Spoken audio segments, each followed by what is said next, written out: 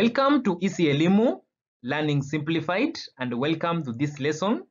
In the previous lesson, we discussed diffusion in liquids and gases, and we realized that diffusion is faster in gases than liquids. And we gave some reasons for that. We said gases have low density, and again we said gases have a high kinetic energy. And then finally we said gases have weak intermolecular force between their particles, therefore they move fast. But does it mean that all gases move or diffuse at the same speed? That's what we are going to discuss in this lesson, the rate of diffusion of gases. My name is Albert. I hope you will enjoy the lesson.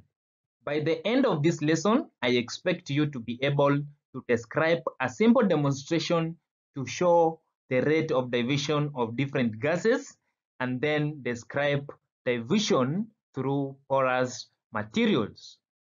So we are going to realize that different gases have different rate of diffusion, and this depends on their density or relative mass.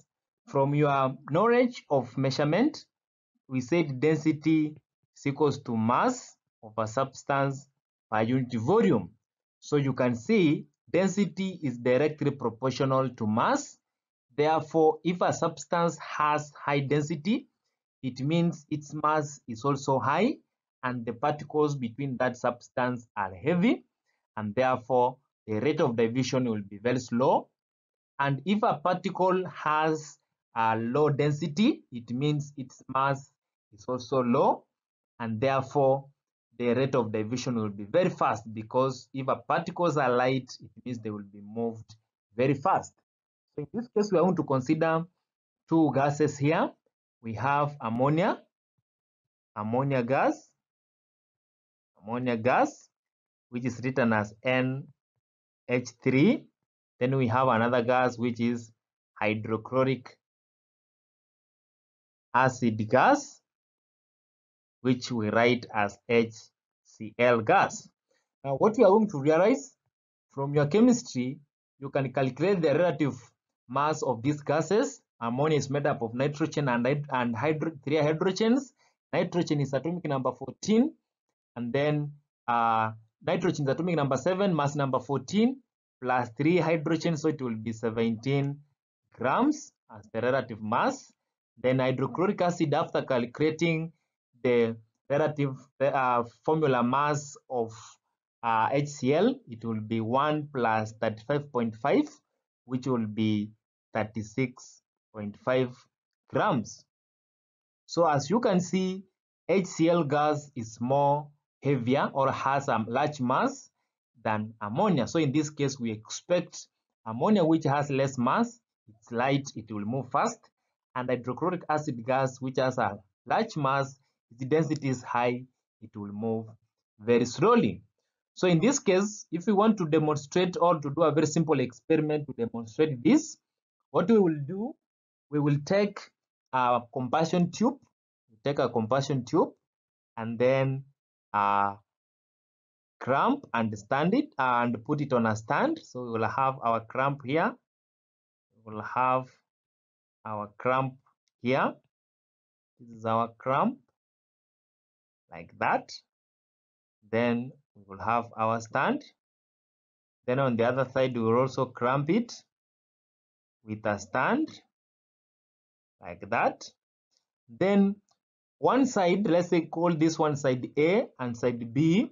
On side A, we will put a cotton wool inside. Put a cotton wool here. This is a cotton wool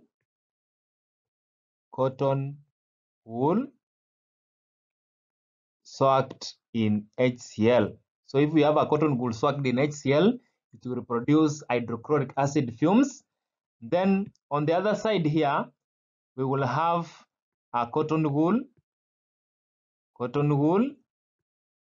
soaked in ammonia, NH3 gas. So it will produce hydrogen or ammonia gas fumes. Then what you do, you will take a cork and cork this part here or close this part here.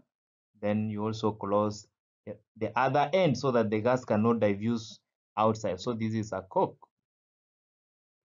So what you will do, then you will set this experiment like this, and then what you will realize after some time, this gas will diffuse to that point from where it is highly concentrated. Remember, HCl is concentrated on this side A, it will diffuse towards side B, and then ammonia is concentrated on side B, it will also want to move to this side.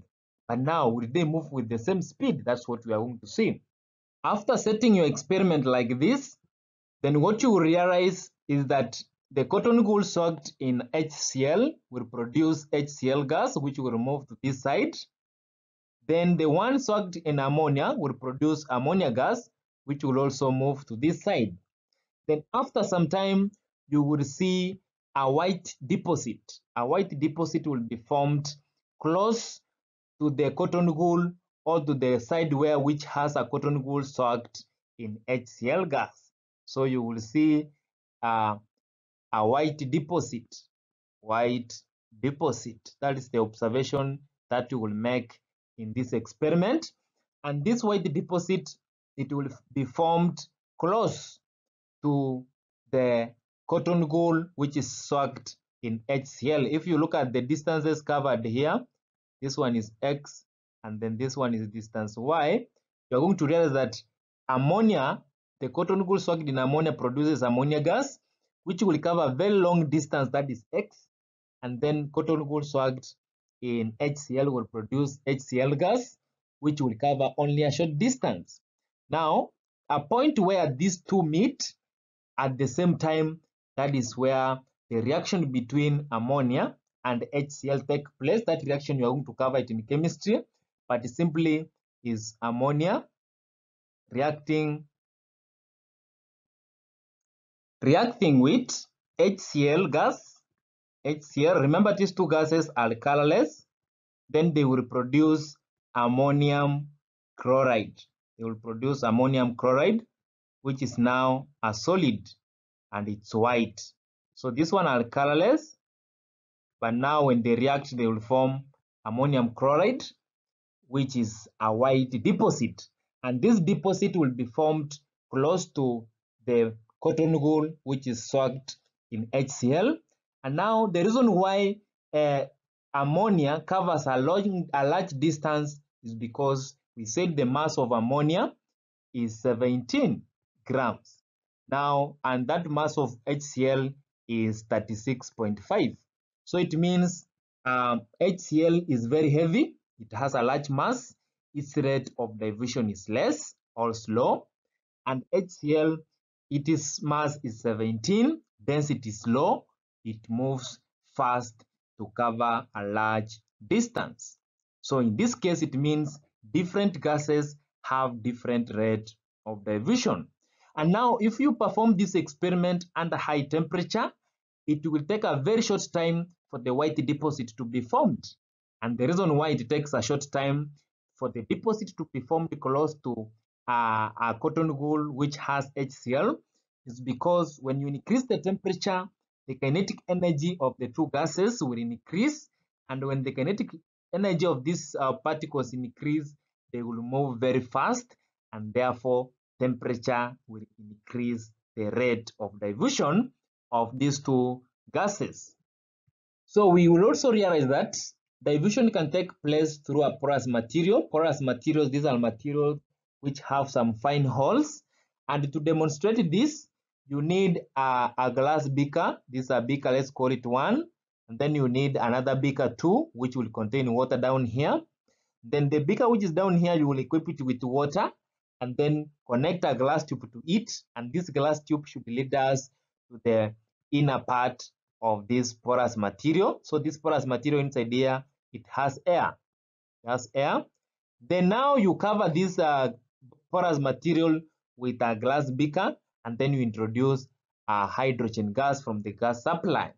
Now when the hydrogen gas comes, it will go through this space inside here, inside this, in between the porous material and the beaker, and then hydrogen outside here will be highly concentrated, high concentration of hydrogen, And then inside here where we have air, we have low concentration of hydrogen.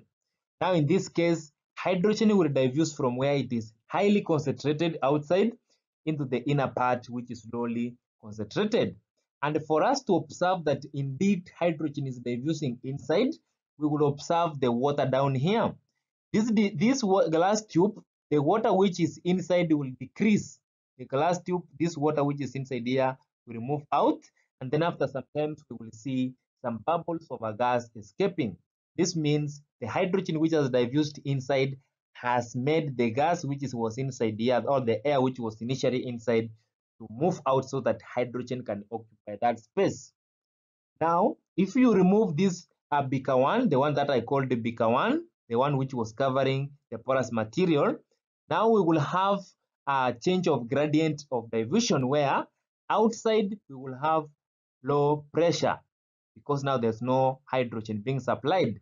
Inside, the gas which had gone inside, the hydrogen gas which had diffused inside, now we will have high concentration of hydrogen inside, and then outside we will have low concentration of hydrogen outside.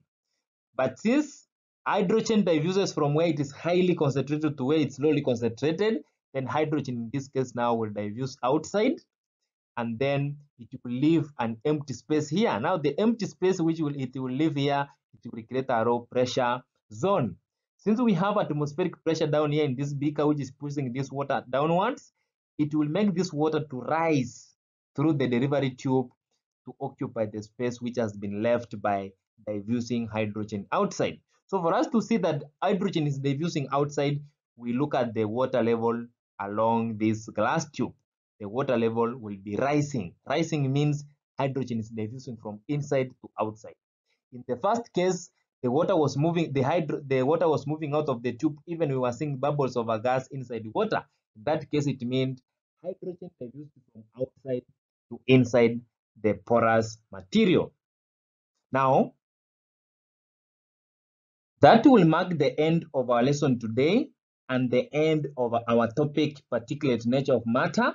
I hope you have really enjoyed this topic. Now, in the next topic, we will discuss thermal expansion. We are going to see how solids expand, how liquids expand, and how gases expand. And you will need this knowledge of particulate nature of matter.